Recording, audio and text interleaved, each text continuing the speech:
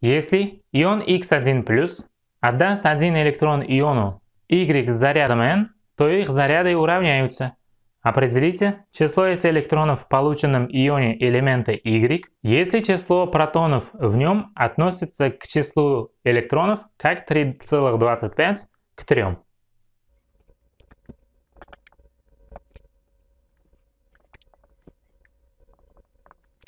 x1 плюс ион, еще один электрон, если отдает, у них число электронов становится меньше, а здесь пишем плюс 1. Еще один отдает, плюс 1, при этом заряд стало 2+.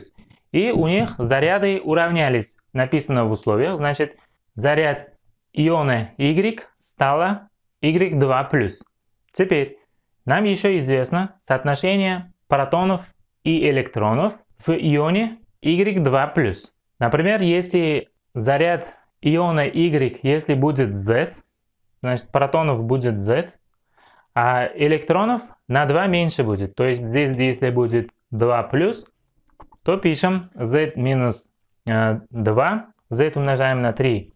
3z равно 3,25.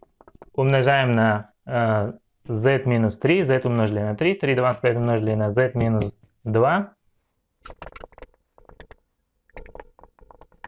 Мы определили z. z это было порядковый номер элемента y. z получилось 26. Значит, это 26-й элемент. Это железо. Порядковый номер, если 26, значит 26 в атоме электронов. 2 плюс 2 плюс 6 – 10. Плюс 2 плюс 6 плюс 2 – 20. Чтобы было 26, еще 6 электронов не хватает.